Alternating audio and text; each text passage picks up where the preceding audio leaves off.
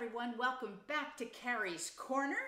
Frog's excited here because we are going to continue with one of Frog's favorite books, right, Frog? That's right. With The Wind in the Willows by Kenneth Grahame, illustrated by Eric Kincaid. We're starting in the middle of the chapter Home Sweet Home. This is where we left off yesterday. And we will start today at the top of the page. "Hang Riverbank and supper too," said the rat heartily. "I tell you, I'm going to find this place now if I stayed out all night. So cheer up, old chap, and take my arm, and we'll very soon be back there again." Still snuffling, pleading, and reluctant, Mole let himself be dragged back along the road by his companion. When at last it seemed to the rat that they must be nearing that part of the road where the mole had been held up, he said, "Now, no more talking business. Use your nose and give your mind to it." They moved on in silence for some little way, when suddenly the rat was conscious, through his arm that was linked in Mole's, of a faint sort of electric thrill that was passing down the animal's body. Instantly he disengaged himself, fell back a pace, and waited, all attention. The signals were coming through. Mole stood a moment rigid, while his uplifted nose, quivering slightly, felt the air. Then a short, quick run forward, a fault, a check, a try back, and then a slow, steady, confident advance. The rat, much excited, kept close to his heels as the mole, with something of the air of a sleepwalker, crossed a dry ditch, scrambled through a hedge, and nosed his way over a field open and trackless and bare in the faint starlight. Suddenly, without giving warning, he dived, but the rat was on the alert and promptly followed him down the tunnel to which his nose had faithfully led him. It was close and airless, and the earthy smell was strong, and it seemed a long time to Rat before the passage ended and he could stand up and stretch and shake himself. The mole struck a match, and by its light the rat saw that they were standing in an open space, neatly swept and sanded underfoot, and directly facing them was Mole's little front door with Mole End painted in Gothic lettering over the bell pull at the side. Mole reached down a lantern from a nail on the wall and lit it, and the rat, looking around him, saw that they were in sort of a forecourt. A garden seat stood on one side of the door, and on the other a roller. For the mole, who was a tidy animal when at home, could not stand having his ground kicked up by other animals into little runs that ended in earth heaps. On the walls hung wire baskets with ferns in them, alternating with brackets carrying plaster statues. Down one side of the forecourt ran a skittle alley, with benches along it and little wooden tables marked with rings that hinted at beer mugs.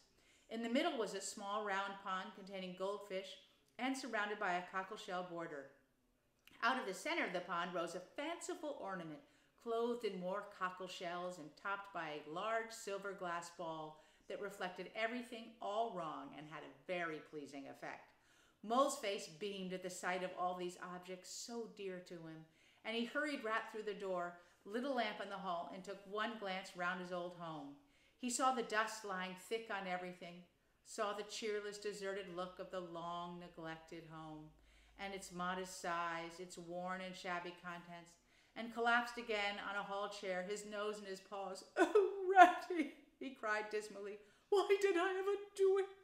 Why did I bring you to this poor, cold little place on a night like this, when you might have been at Riverbank by this time, toasting your toes before a blazing fire, with all your nice things about you?" The rat paid no attention. He was running here and there, opening doors, inspecting rooms and cupboards, and lighting lamps and candles, and sticking them up everywhere. "What a capital little house this is," he called out cheerily. "So compact, so well planned, everything here and everything in its place. We'll make a fine night of it. The first thing we want is a good fire. I'll see to that. I always know where to find things. So this is the parlor? Splendid. Your own idea, those little sleeping bunks in the wall? Capital. Now, I'll fetch the wood and the coals, and you get a duster, Mole, and you'll find one in the drawer of the kitchen table, and try and smarten things up a bit. Bustle about, old chap." Encouraged by his companion, the mole roused himself and dusted and polished with energy and heartiness, while the rat, running to and fro with armfuls of fuel, soon had a cheerful blaze roaring up the chimney. He called the mole to come and warm himself, but Mole promptly had another fit of the blues, dropping down on a couch in dark despair and burying his face in his duster. "Rat," he moaned, "how about your supper, you poor, cold, hungry, weary animal? I've got nothing to give you, nothing, not a crumb." "What a fellow you are for giving in," said the rat reproachfully. "Why, only just now I saw a sardine opener on the kitchen dresser, quite distinctly, and everybody knows that means there are sardines about somewhere. Come on, pull yourself together and let's look around." So they went hunting through every cupboard and turned out every drawer. The result was not so very depressing after all, though of course it might have been better. A tin of sardines, a box of Captain's biscuits nearly full, and a German sausage encased in silver paper. "There's a banquet for you," observed the rat as he arranged the table. "I know some animals who would give their ears to be sitting down to supper with us tonight." "No bread," groaned the mole. "No butter. No pot of foie gras, no champagne," continued the rat, grinning. "And that reminds me, what's that little door at the end of the passage? Your cellar, of course. Every luxury in this house. Just you wait a minute." He made for the cellar door and presently reappeared somewhat dusty with a bottle of beer in each paw and another under each arm. "Self-indulgent beggar you seem to be, Mole," he observed. "Deny yourself nothing. This is really the nicest little place I was ever in. Now, wherever did you pick up those prints? Make the place look so home-like they do. No wonder you're so fond of it, Mole. Tell us all about it and how you came to make it what it is." Then, while the rat busied himself fetching plates and knives and forks, and mustard, which he mixed in an egg cup, the mole related, somewhat shyly at first, but with more freedom as he warmed to his subject, how this was planned, and how that was thought out, and how this was got through a windfall from his aunt, and that was a wonderful find and a bargain, and this other thing was bought with hard-earned savings and a certain amount of going without. His spirits finally restored, he had to go and touch his possessions and take a lamp and show their points to his visitor and tell them all about them, quite forgetful of the supper they both so much needed. Rat, who was desperately hungry, but tried to conceal it, nodded seriously, examining with a puckered brow and saying "wonderful" and "a most remarkable" at intervals when the chance for an observation was given him. At last the rat succeeded in luring him to the table, and had just got seriously to work with the sardine opener when sounds were heard from the forecourt outside. Sounds like the scuffling of small feet on the gravel and a confused murmur of tiny voices, while broken sentences reached them. "Now, all in a line. Hold the lantern up a bit, Tommy, dear. Clear your throat first. No coughing after I say 1, 2, 3. Where's young Bill? How? Here, come on. Do. We're all awaiting." "What's up?" asked the rat. "I think it must be the field mice," replied the mole with a touch of pride in his manner. "They go round carol singing regularly at this time of year, and they never pass me over.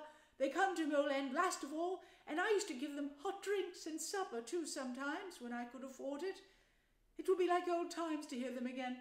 "Well, let's have a look at them," cried the rat, jumping up and running to the door.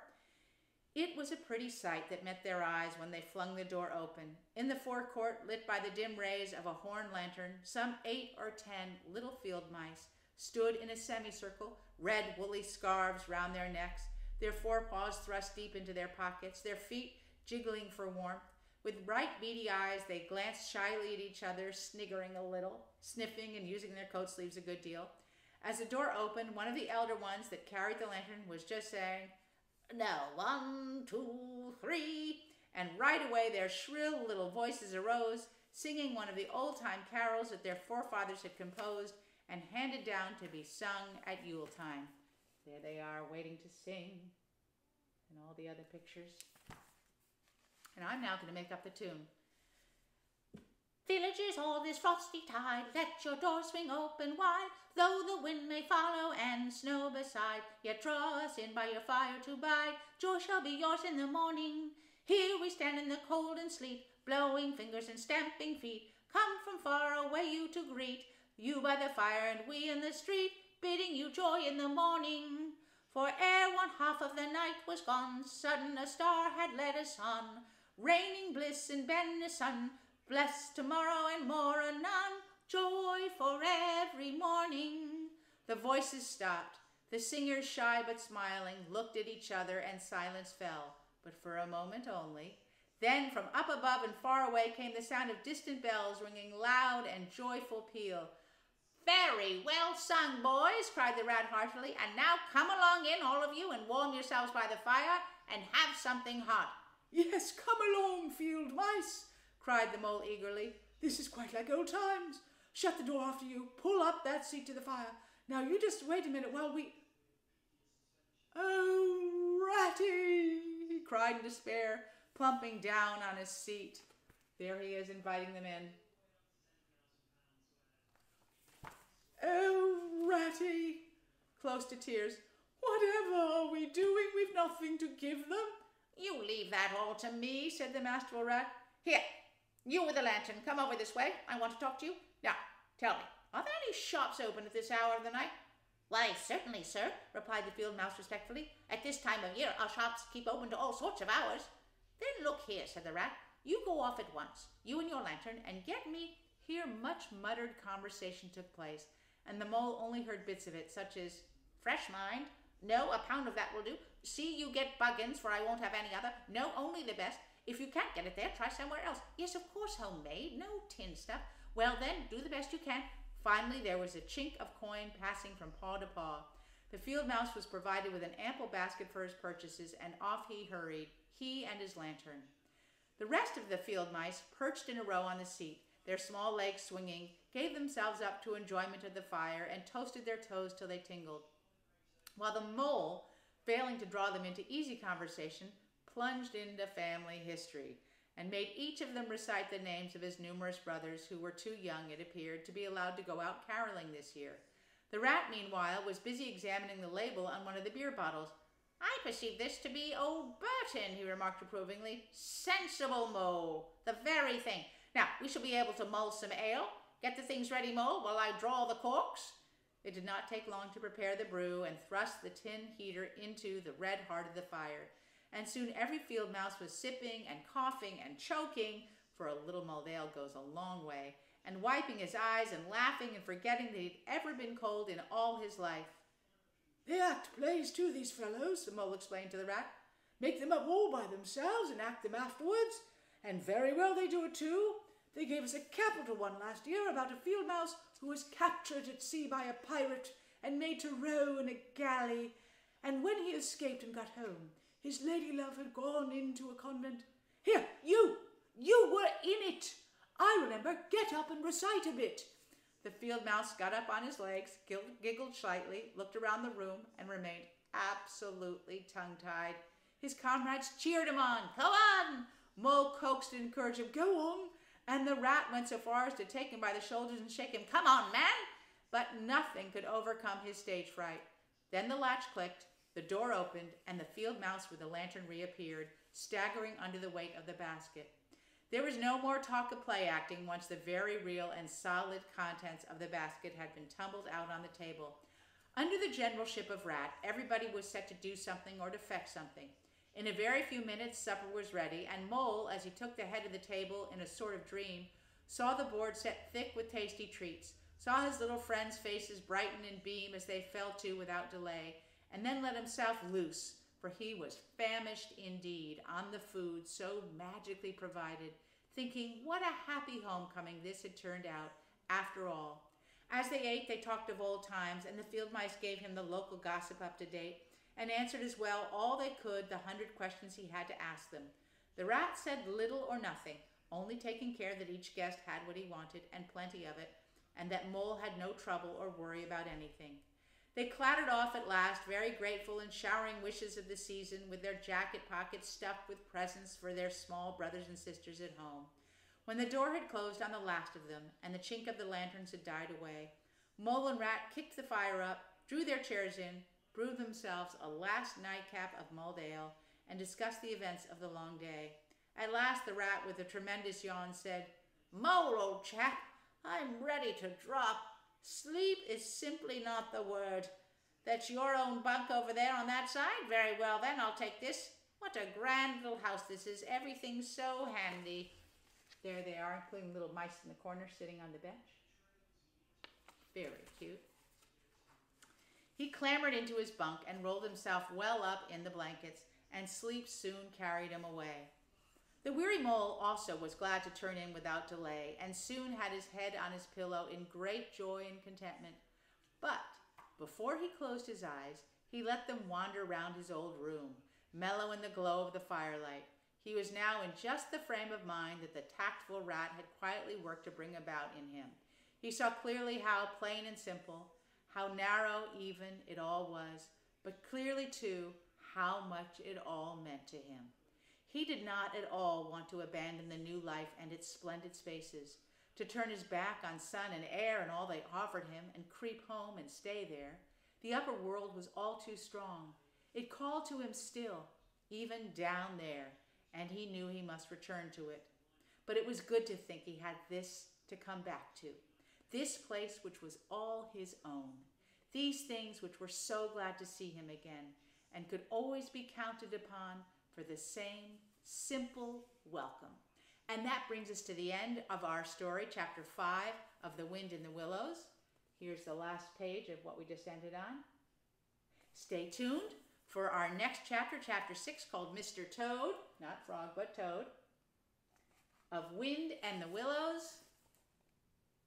See you tomorrow. Have a great rest of your day. I hope you finish your homework and have some time to play and read, and maybe read a book aloud to someone. Thanks. See you tomorrow. Bye-bye.